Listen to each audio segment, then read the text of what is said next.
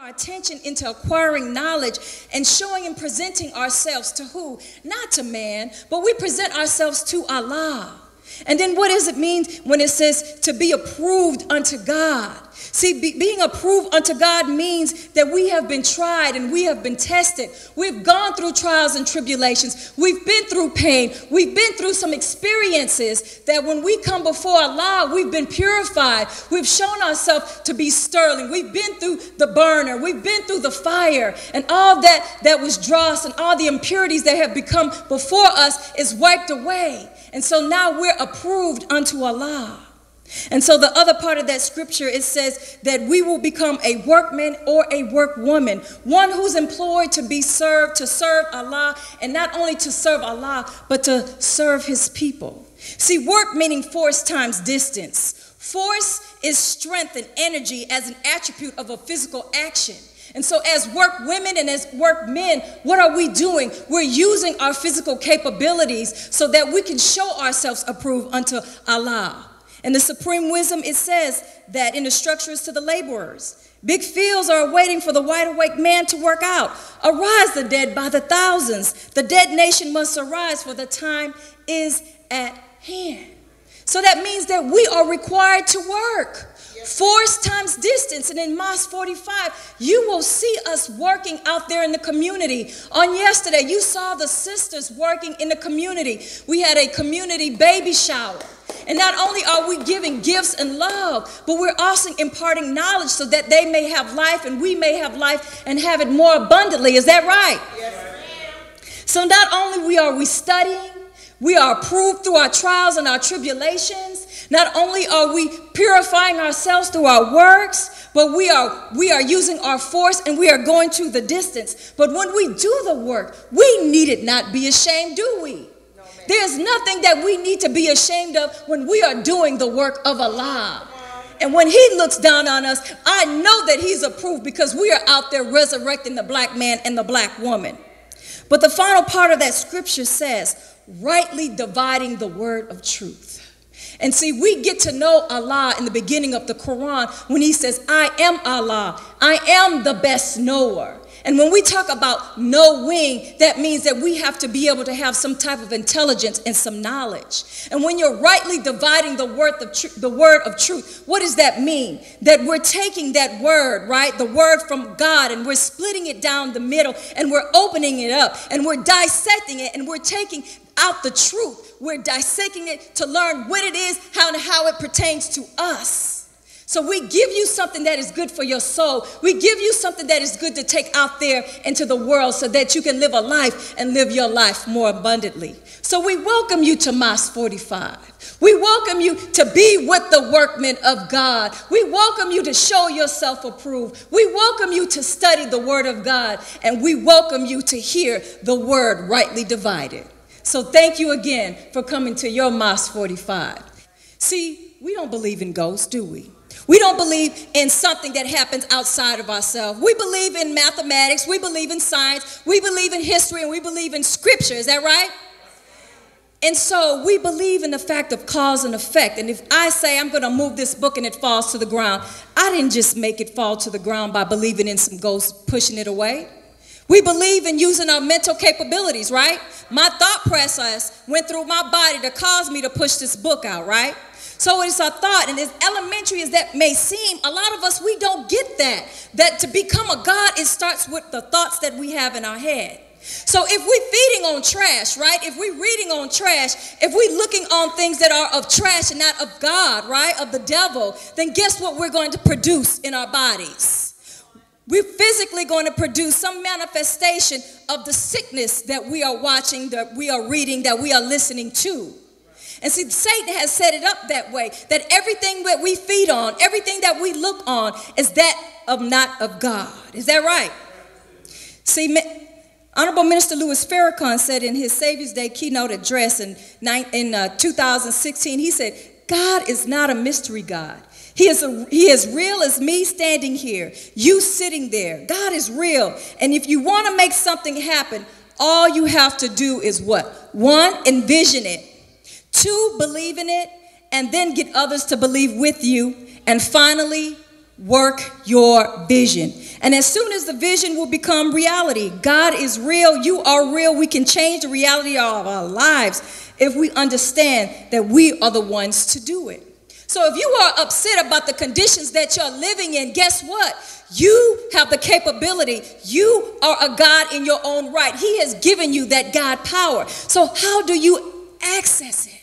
Well, the first thing in order to access your God power is to do what? God introduced himself in the Holy Quran, and he said that I am the best knower. Well, what does that mean when he says I am the best knower? That means he has all the knowledge in this universe and into this world that we can even comprehend. But if we can get at least one iota of the knowledge that Allah has in his divine revelation, then I promise you the condition of your life, you will see it raise up. Is that what you want, or do you want to continue being in the pig pen? Do you want to continue being dead in the mud? Do you want to continue just living a sleep life? Do you want to continue that, or do you want to wake up? Because the only way for that to happen is if you get the knowledge and the revelation of Allah. Is that right?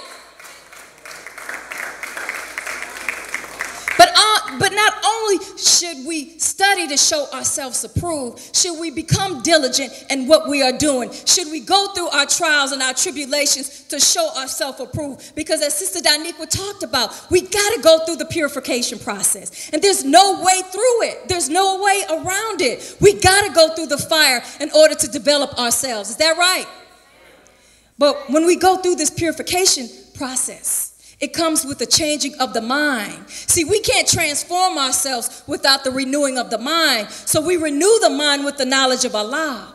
But not only do we just have the knowledge of Allah, we have to have the faith to believe in the knowledge of Allah. We have to have the faith in the unseen. So, do y'all believe in air? Can y'all see air? Can y'all see air? That's the unseen. But let the air go out of the room and see how quick you will drop down to your knees praying to Allah to get some air. Let somebody constrict your throat and take away the air going through, and you will be a believer. Is that not right? You will believe in the unseen. So it's that faith. We got to work that faith. And so we talked about work. What is work? What is work? It's force times distance. We can't say that we believe and we have faith and we have no works to show for it. Is that true?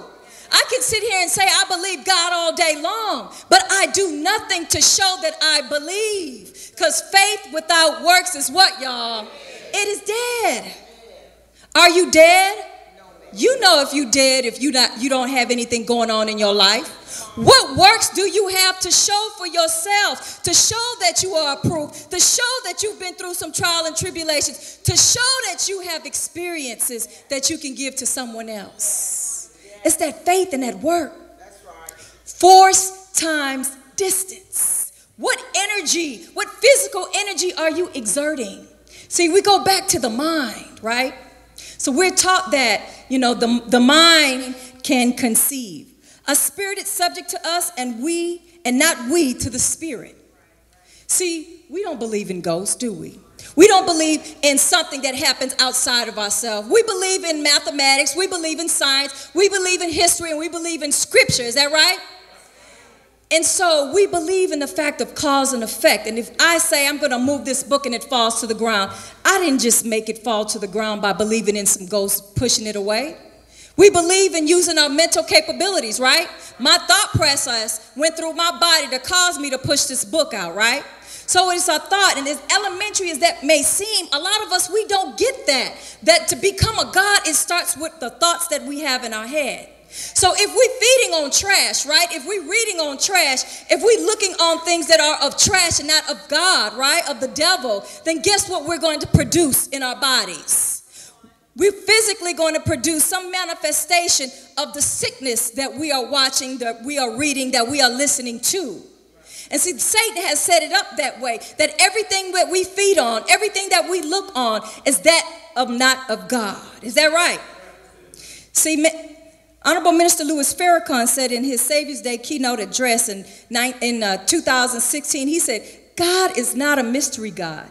He is real as me standing here, you sitting there. God is real. And if you want to make something happen, all you have to do is what? 1, envision it. 2, believe in it. And then get others to believe with you. And finally, work your vision. And as soon as the vision will become reality, God is real, you are real. We can change the reality of our lives if we understand that we are the ones to do it. So if you are upset about the conditions that you're living in, guess what? You have the capability. You are a God in your own right. He has given you that God power. So how do you access it? Well, the first thing in order to access your God power is to do what?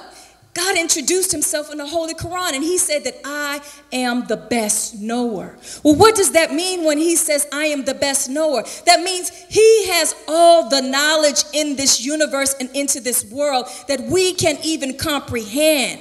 But if we can get at least 1 iota of the knowledge that Allah has in his divine revelation, then I promise you the condition of your life, you will see it raise up. Is that what you want? Or do you want to continue being in the pig pen? Do you want to continue being dead in the mud? Do you want to continue just living a sleep life? Do you want to continue that? Or do you want to wake up? Because the only way for that to happen is if you get the knowledge and the revelation of Allah. Is that right? But not only should we study to show ourselves approved, should we become diligent in what we are doing? Should we go through our trials and our tribulations to show ourselves approved? Because as Sister Daniqua talked about, we got to go through the purification process. And there's no way through it. There's no way around it. We got to go through the fire in order to develop ourselves. Is that right? But when we go through this purification process, it comes with the changing of the mind. See, we can't transform ourselves without the renewing of the mind. So we renew the mind with the knowledge of Allah. But not only do we just have the knowledge of Allah, we have to have the faith to believe in the knowledge of Allah. We have to have the faith in the unseen. So, do y'all believe in air? Can y'all see air? Can y'all see air? That's the unseen. But let the air go out of the room and see how quick you will drop down to your knees praying to Allah to get some air. Let somebody constrict your throat and take away the air going through, and you will be a believer. Is that not right? You will believe in the unseen. So it's that faith. We got to work that faith. And so we talked about work. What is work? What is work? It's force times distance. We can't say that we believe and we have faith and we have no works to show for it. Is that true? I can sit here and say I believe God all day long, but I do nothing to show that I believe. Because faith without works is what, y'all? It is dead. Are you dead? You know if you dead, if you don't have anything going on in your life. What works do you have to show for yourself? To show that you are approved, to show that you've been through some trial and tribulations, to show that you have experiences that you can give to someone else. It's that faith and that work. Force times distance. What energy, what physical energy are you exerting? See, we go back to the mind, right?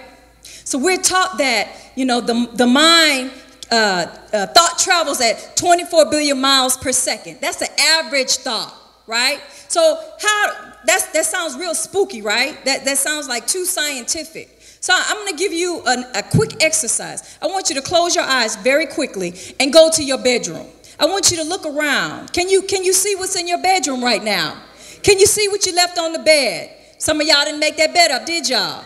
Can you see what's on your dresser? Look to your right, look to your left. Guess what? In a matter of an instant, you were able to transport yourself all the way back to your bedroom. It was easy as that. You envisioned it. You know exactly what's going on right there at this dispensation of time. And see, we were taught that we can tune in to other people's thoughts, right? And that we are tuning in whether we realize it or not. We're tuning in to each other right now. See, thoughts are powerful because it can transform and change our life. But we have to be feeding on the right type of thoughts in order to transform our life. We have to get this knowledge. We have to delve into the supreme wisdom. So when you come to Mosque 45, when you hear the teachings of the Honorable Elijah Muhammad, when you hear Minister Farrakhan talk about the teachings of his father, his spiritual father, you best to believe that they are one. And so our job is to transform ourselves and to be in the mind of Christ. Is that right? And so he laid it out for us. If we want to change the condition of our life, we have to envision it. We have to believe in it. And we have to get others to believe in it, because we are not an island all to ourselves. And there's power in numbers. Is that right? Our unity is more powerful than an atomic bomb. Is that right? And that not only do we get together and we believe and we envision it, what it is that we desire to raise ourselves up out the conditions that we're in, then we have to have the faith to work that. Y'all agree with me on that? Faith without works is dead. And if you want to access the God that is within, you have to first start with your thoughts and gaining the knowledge of God.